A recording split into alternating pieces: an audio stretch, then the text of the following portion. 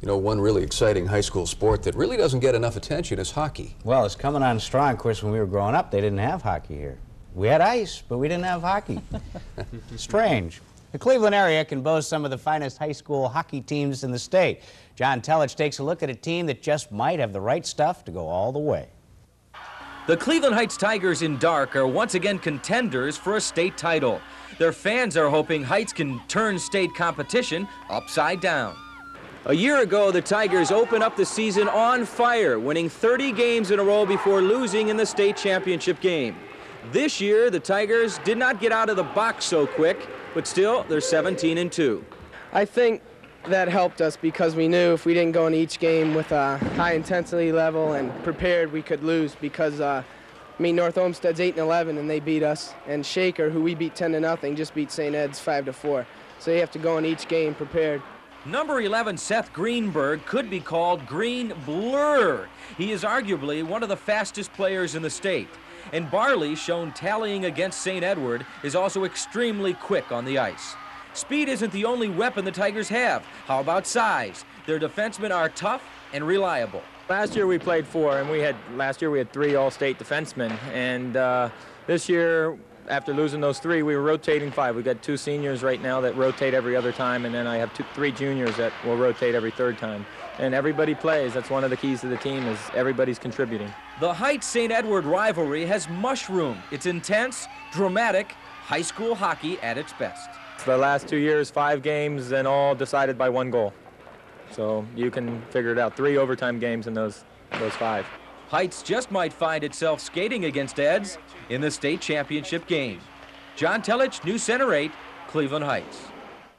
Just last Friday, Heights knocked off St. Ed's 5-4 in overtime, defending state champs. So the power is shifting from the west side to the east side. Okay, thanks, Casey. Well, Dick says we can play hockey about anywhere we want to tomorrow. Oh, yeah. It'll be a skating rink, an ice hockey rink all over northern Ohio. Rush hour tomorrow is going to be affected by the weather, and it isn't going to be too nice. That front has gone by Fort Wayne now, dropped a quick 1 inch of snow. Again, it is moving steadily our way. Areas west of Cleveland will see the snow from the system, certainly before midnight. It may be 11 p.m. to midnight before it reaches the western suburbs, or at least in downtown Cleveland.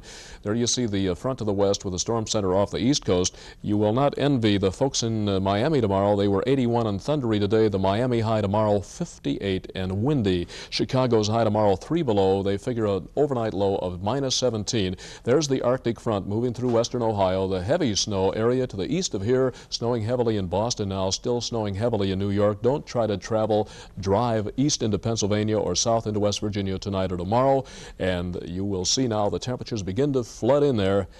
For tomorrow, provide as much protection as you can for yourself and also for the animals.